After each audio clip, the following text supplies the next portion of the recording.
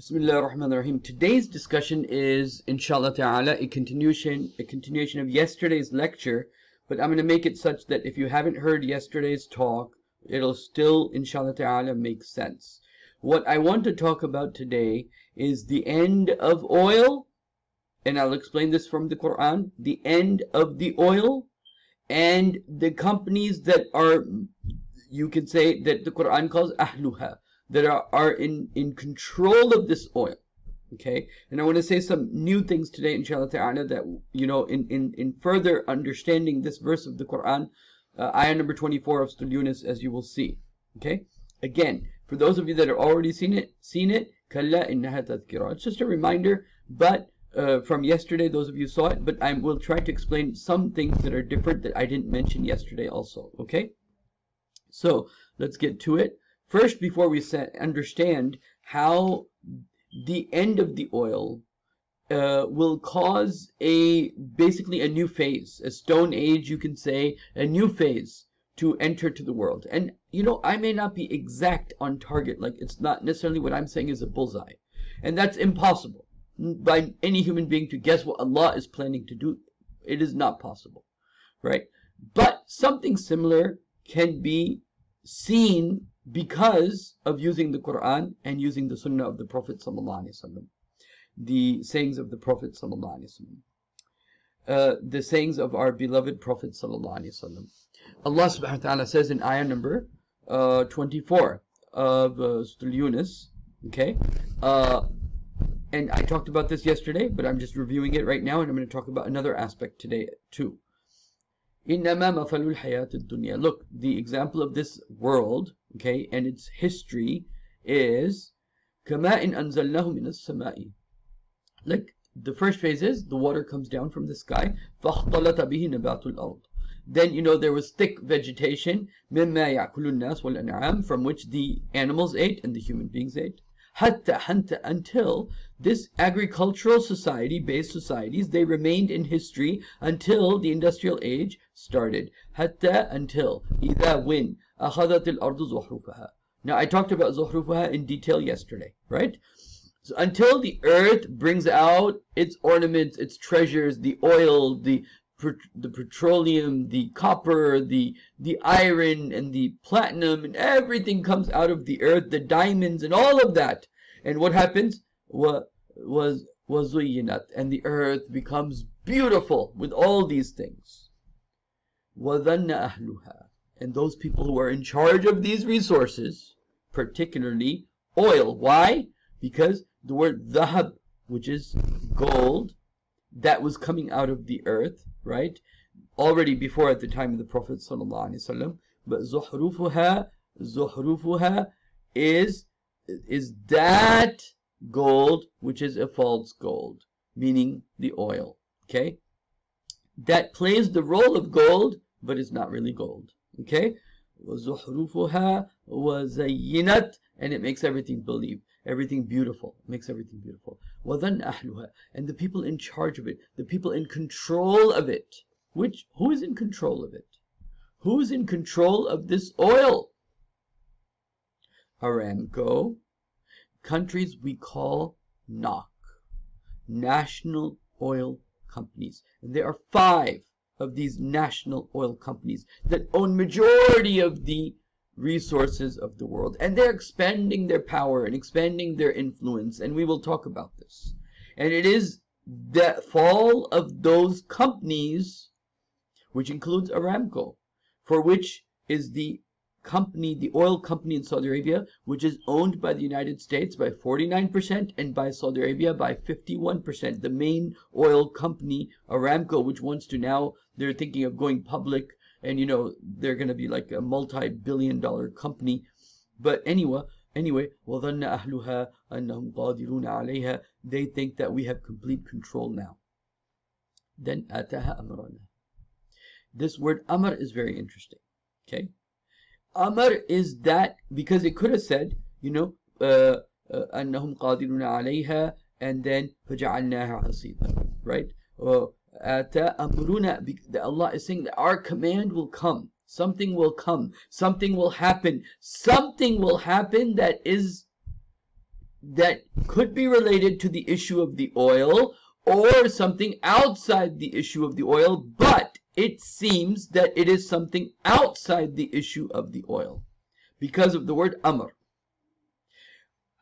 Ataha comes to it amruna, our command. Comes to it who? Ataha. Ataha, the it comes to it. So it is referring to what? Comes to what? It could be the earth. It could be ahluha, the people that are in control of it. Or it could be zuhrufuha, and the people, the false gold. Something happens to it, right? So something comes as an external spontaneous issue or event. Ataha amruna. So our command will come. Laylan o nahara. One part of the day of the earth will be day, the other will be the night. Our command will come. فَجَعَلْنَاهَا حَصِيدًا كَأَن لَّمْ تَغْنَوْنَ بِالْأَمْسِ. As if there was no yesterday. It'll become as if there was no yesterday. All this whole system, because the oil is connected to the dollar. So if oil falls, the dollar falls. And today I'm going to, inshallah ta'ala, if I get a little bit of time, I'm going to remove a lot of misconceptions that need to be removed. Okay? So this is a very, very powerful ayah. Okay? Very powerful ayah. This should give you iman like at the level of ihsan, because this is going to happen. This whole system that is like the spider's web, right, is going to just fall down. It's going to be a house of cards, because as oil demand increases, population increases, there are a lot of misconceptions about the situation with oil. So inshallah I'm going to talk a little bit about that. First, I want to talk about this book on oil. It's called Oil Titans. Okay, national oil companies in the Middle East. Which are these companies? And one of those companies, Aramco, is owned by the United States, which is the one in Saudi Arabia, is shared with Saudi Arabia. The sharing of Aramco between Saudi Arabia and the Saudi government is, like I said, 49-51%. Okay, so let's look at some of the takeaways from this book. Number one, national oil companies, NOCs. In Saudi Arabia, Kuwait, Iran, Algeria, and Abu Dhabi. Yes, Iran also controls, okay? They control more than half of the world's oil and natural gas reserves. And here is a big secret of Iran, which I'm not going to talk about today, but one day I will talk about it. The inner workings of NOCs are largely a mystery to outsiders. We don't know what numbers, we don't know how much, how much reserves they have, how the price, like there's so much that they've been hiding recently, especially in the last 10 years. NOCs operate in a historical context that includes the liberation of their sponsor countries from control by foreign interests. NOCs came into control after the colonialism, okay? A few NOCs allow women to play an important role, but of course this is going to change because the population of women, as the Prophet said, will increase, so they're going to be in these high positions. And sponsoring countries often rely on NOCs for help with economic and social issues such as employment. So like, for example, Saudi Arabia has Aramco, okay? So they expect Aramco to help Saudi Arabia because these are not independent private companies. These are government companies. So when these fall, it means the government has fallen, because these countries like Saudi Arabia and Iran and Abu Dhabi and Algeria, they rely completely on these companies to kind of like run the engine of their economy, okay? So sponsoring countries rely on NOC for help with economic and social issues such as employment. Yet NOCs must also adjust to the marketplace. So on the one side, they are helping their country because it's owned by the government, it's not privately owned, but on the other hand, they have to run as a private company because they have to compete in the marketplace. NOCs must balance government control with free market duties and opportunities. Except for Kuwait, most governments allow NOCs to settle their own crude prices. Okay, so in Kuwait, the government sets the prices. In several countries, including Kuwait, Algeria, and Iran, NOCs are seeking power, greater operational autonomy. So right now, they are at a phase where they're seeking their autonomy, right? حَتَّى ظَنَّ أَهْلُهَا. They are still seeking more autonomy, more power, okay?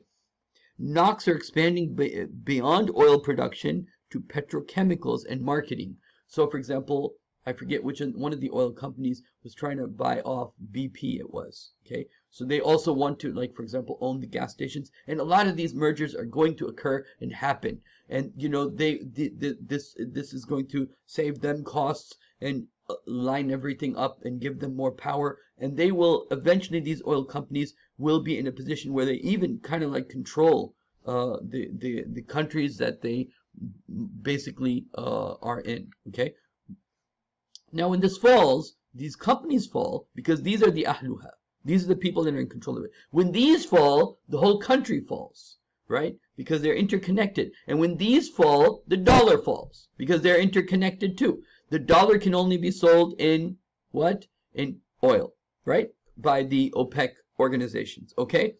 Now, let's look at something now that I was going to go into this today, but since I've already talked 10 minutes, I'm thinking maybe I should let go this part. I was going to talk about the sayings of the Prophet ﷺ regarding the treasure, because a lot of times the people feel, right, that like, for example, the Prophet said, "Yushaku furat an yakhsifa an kanz min al-dhahab, faman hadarahu fala ya'khudhu minha." Right? Gold, as you know, is halal. Halal, right? Gold is allowed in Sharia.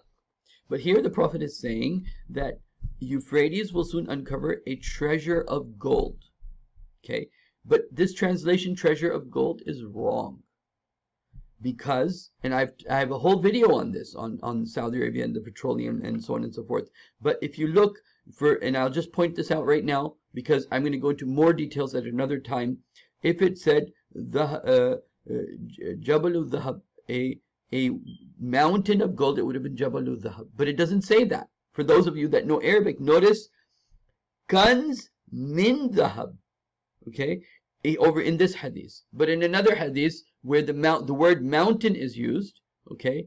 Let me show you. Yushaku furat yakhsifa kanz min al-dhahab faman hadarahu. Whoever is there at that time, the Prophet, whoever is there at that time, don't take from that gold. That gold, is the Prophet is saying, is basically haram, because the Prophet is saying, meaning it may not come to the stage of haram. That's something for the fuqaha to understand what would be the hukam of the gold that is found here, right? Because generally, you know, especially by the Hanafi fiqh, this hadith would be questionable, because if gold is allowed, then how can we accept a hadith that doesn't make gold allowed, right? And if gold is allowed, it will always be allowed. So what is the Prophet talking about here? Okay, the Prophet ﷺ said in another hadith, right? Yushaku furat an yakhsifa kanz min al-dhahab. Again, there will be a treasure of gold. Okay, treasure not of gold, kan min al-dhahab. And so this has to be looked at very carefully, because it doesn't say kanzul zahab, it doesn't say jabalul dhahab. It says an and min in the different traditions of the Prophet sallallahu alaihi wasallam. Okay, for example, I'll give you another tradition. The Prophet said sallallahu alaihi wasallam. So there will be, this first hadith is the same one. Yushaku furat an yakhsifa an kanz min al-dhahab man hadara fala yukhadu. Whoever is there at that time, don't take from that oil. Don't take from that gold, sorry. Okay? The Prophet said, sallallahu alaihi wasallam, la takumu as-sa'a. The hour will not happen. Hatta, until, same as that ayah. Hatta al-furat an jabal. A mountain over furat, or a mountain concerning furat, or a mountain. So this an is very interesting, because it doesn't say it the normal way you would say a mountain of gold. Jabalul Dhahab, a mountain of gold. It doesn't say that. It doesn't say a mountain of gold. It says an Jabal min Dhahab. Okay, and that could have plenty of meanings, which I'll go into a little later in another lecture. Okay, يقتل الناس عليه فيقتل من كل 199 ويقول كل رجل لعلي أنا أكون أنا الذي أنجو. Okay, I think it is anju. Every man will think when this happens, right? Every person, every group of people will think that maybe we'll get this. And another hadith says this will be a group of Muslims fighting with each other. What I did want to talk a little bit about, but maybe I will not, was what about the other forms of energy? One of the brothers asked this question. I'm going to go over this quickly, and I'm just going to make blanket statements right now. I'm not going to go into detail, but just showing that this is something that has to be looked to and understood very quickly, okay? Oil production and consumption. This is, by the way, another book, okay? And it is called Out of Gas, okay? And so some of the takeaways from this book is oil production and consumption will soon begin in inevitable decline. Once declining production causes consumption to begin to drop, economic disruption will follow. So the gas disruption and economic disruption are interconnected. Okay, a major oil discovery, like people are saying that you find shale here and say, okay, it doesn't. What happens? A major oil discovery, meaning as big as Saudi Arabia is. Okay, because the thing about Saudi Arabia is Saudi Arabia has a lot of different types and different qualities of oil and petroleum that other countries don't have. Shale doesn't give you good petroleum. Okay, a major oil discovery would delay the shortage only by 1 or 2 years at most. Without alternative fuel sources, modern civilization could end in this century. 31, and then it goes into the different types of like the nuclear, solar, wind, and so on and so forth. But the thing is, we have to also, and I'm going to talk about this one day, that the oil companies themselves are buying up all these other energy companies and then stifling and stagnating their progress. Okay, and so this is going to be, you know, the issue is once the oil starts to decline, then wars will. I mean, the oil's already started to decline, but once it becomes more and more at a cautionary and a critical point, you'll see more wars. And so I'll end here today. أقول قولي هذا أستغفر الله لي ولكم ولسائر المسلمين والمسلمات. Make sure to subscribe today, and make sure you like, and make sure you leave your comments and ideas. جزاكم الله خيرا. السلام عليكم ورحمة الله.